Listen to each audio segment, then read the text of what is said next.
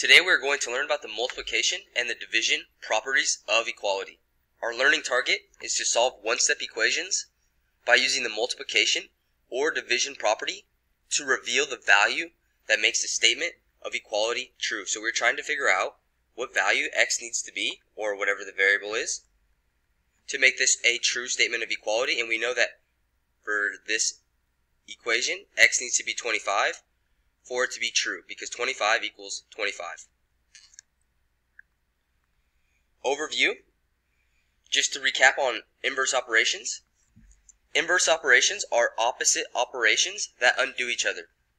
So we've got the opposite operation for addition is subtraction, and for subtraction it is addition. For multiplication it is division, and for division is multiplication.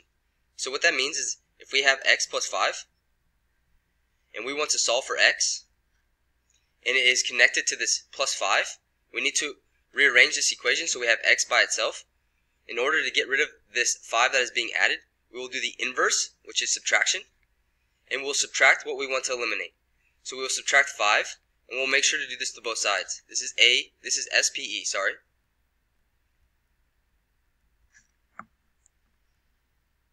And when we do that, what happens is the addition is undone by the subtraction. 5 minus 5 is 0. So we have now x plus 0 equals 5. And we know that anything plus 0 is just whatever is being added to 0, which is, in this case, is just x. So x equals 5. So we use these inverse operations to help us rearrange equations, to eliminate things. So here we now have the two properties: multiplication property of equality and division property of equality. Let's first begin by defining the multiplication property of equality.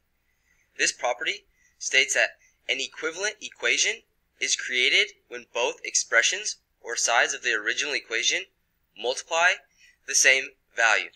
So here we have the equation 3 plus 2 equals 4 plus 1.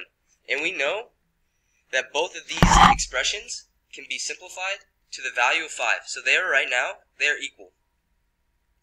So what this property is saying is that if we multiply a number to the left side, so for example up here, if we multiply a number to the left side and we multiply that same number to the right side, the result will be an equation that also has two numbers that are the exact same number when you simplify.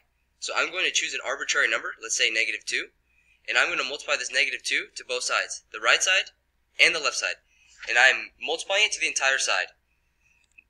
If I simplify this, we can simplify 3 plus 2 to 5, and then we can bring the negative 2 that is being multiplied down, and this simplifies to negative 10. Here, on the right side, 4 plus 1 is 5, and we can bring down the times negative 2, and 5 times negative 2, this is also negative 10. So you can see here, our equation is still true. This is an equivalent equation. You did not change the fact that both the left and the right side are of equal value. Now, common mistake when we are using this property. So I've rewritten the equation that we used earlier.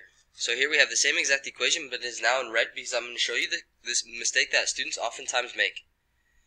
Students make the mistake of just multiplying the number to only part of one side, not the entire side. So for example, let's use negative 2.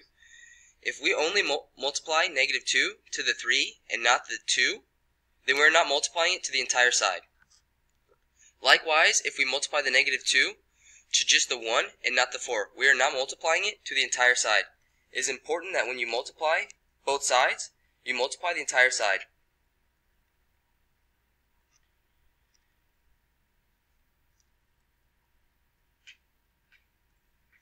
Watch what happens when we only multiply to part of one side. We will not get an equation that has equal value on both sides. Negative 2 times 3 is negative 6, plus 2 is negative 4. And this equals negative 2 times 1 is negative 2, and 4 plus negative 2 is a positive 2. So you can see here we have negative 4 equals positive 2. This is not true. We've used the property incorrectly, and as a result, we get an equation that does not have equal values on both sides. So it's important that we multiply to the entire side. Another common mistake that we see students make is, let's say we have the equation, negative 2x equals 4. Here, the negative 2 is being multiplied to the x. So we should do the inverse of multiplication, which is division. However, students see the negative sign or the minus sign in front of the negative 2 and automatically think inverse. Okay, inverse of subtraction or minus is addition. We need to add 2 to both sides. Negative 2x plus 2, these do not eliminate. They're not like terms, but some students will think that they are, so they will do this. X equals 4 plus 2 is 6. And this is not the case, because if we take the value back and plug it in for the x, we get negative 2 times 6 equals 4. Negative 2 times 6 is negative 12. And negative 12 does not equal 4. So this is incorrect. To just look at the minus sign in front. It is important to identify the operation or the sign between the number you want to eliminate and the variable you are trying to solve for. The division property of equality. This is the same as multiplication, except an equivalent equation is created when both expressions of the original equation divide the same number. So if we take 4 plus 2, which we know is 6, and 3 plus 3, which we know is also 6, and we divide both sides by the same number, so we can write it like this. Let's divide by 2. Or we can divide like this. The result will be the same. So here, on the left side, we get 4 plus 2, which is 6, divided by 2, equals, and we can add these fractions together. We've got common denominator. 3 plus 3 is 6. Keep the denominator the same, which is 2, and 6 divided by 2 is 3. 6 divided by 2 is 3. So you can see if we divide correctly to both sides, it does not change the fact that we have an equal value on both sides of the equation. Let's get into some examples today. Here's our first example.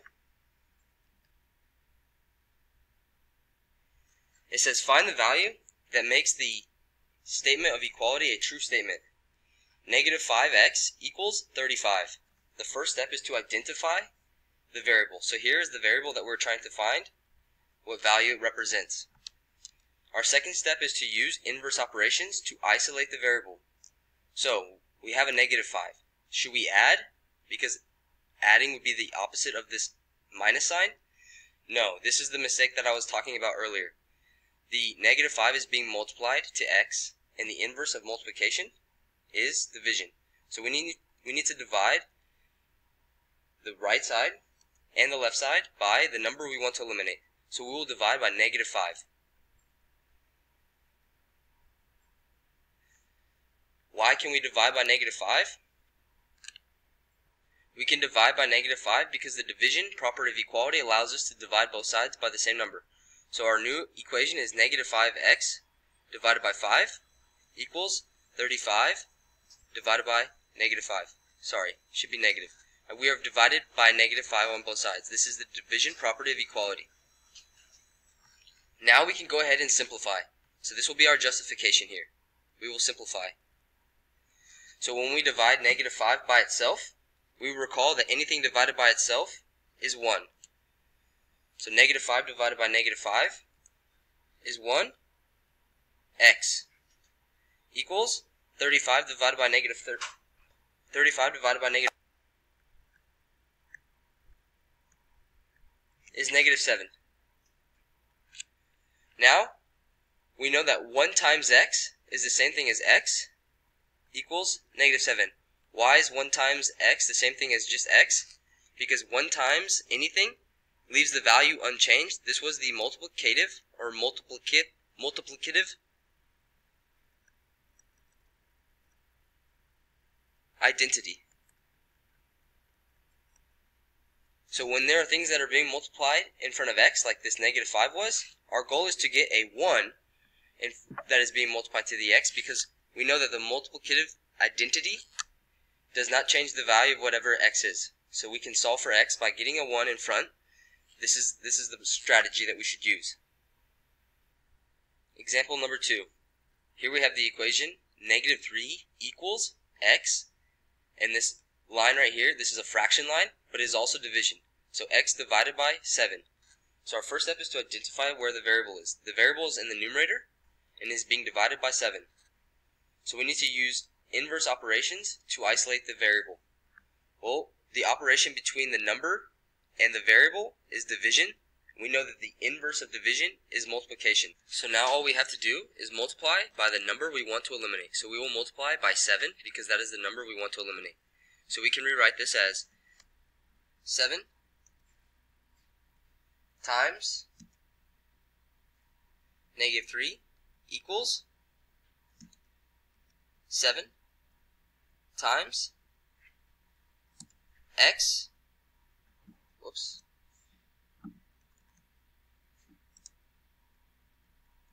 divided by 7. So we've multiplied 7 to both sides. Why can we multiply 7 to both sides? Because the multiplication property of equality. So we can abbreviate this as MPE, multiplication property of equality. Now we can go ahead and simplify. We know that 7 times -3 is 21, and a positive times a negative is -21, equals 7 times x is 7x, and 7x divided by 7, well, we know that 7 divided by 7, anything divided by itself is 1, so we're left with 1x. Now we have 1x equals -21, which is the same thing as x equals -21. Why are these the same? Because of the multiplicative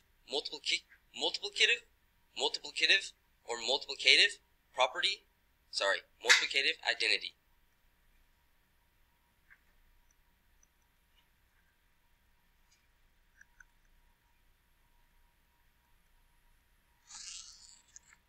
I promise by the end of this video I will say this word correctly. Let's move on to example number 3. Example number 3. You can see that we've already done step 1, which is to identify where the variable is. So our second step is to use inverse operations to get rid of the variable. And here we have a fraction that is connected to the variable. We've got -3 being multiplied to the x, and we've got a 4 that is being divided. And so an easy way to think about the inverse of this fraction is to multiply by the reciprocal. So the inverse of a fraction is the reciprocal. So another way of thinking about this is if we multiply by what is being divided and we divide by what is being multiplied, essentially we are following the property. So we need to multiply both sides by 4 divided by -3. So if I rewrite this correctly, the equation will now be 4 divided by -3 times -3x divided by 4 equals 4 divided by -3 times -6. And we can write this over 1 if it helps. Why can we multiply this value to both sides? Because the multiplication property of equality allows us to do so. Now we can go ahead and simplify. So here we have 4 times -3, which is -12. We are multiplying straight across with fractions. So we have -12x over -3 times 4 is also -12. And this equals 4 times -6. This is -24. -3 times 1 is -3. And we can further simplify this. So we can say -12 divided by -12. Anything divided by itself is 1.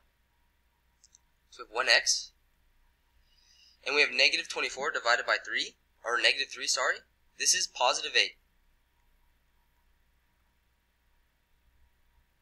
So we've simplified. Now our last step, we know that 1x is the same thing as x equals 8. Why? Because the multiplicative identity.